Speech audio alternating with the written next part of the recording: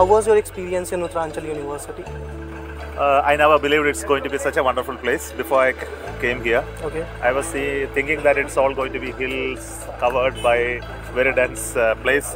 Not many great institutions, I thought. I heard about the university, but I never imagined it's going to be so fantastic in terms of its layout, architecture and type of people here. Okay. Really happy to see that. Excited to explore more of Uttarakhand. Nice to hear that, sir. Yeah. And the second question would be like, what would be your one message for our budding engineers and aerospace explorers? No, I interacted with them yesterday. I was very clearly telling this domain is going to expand in the coming days.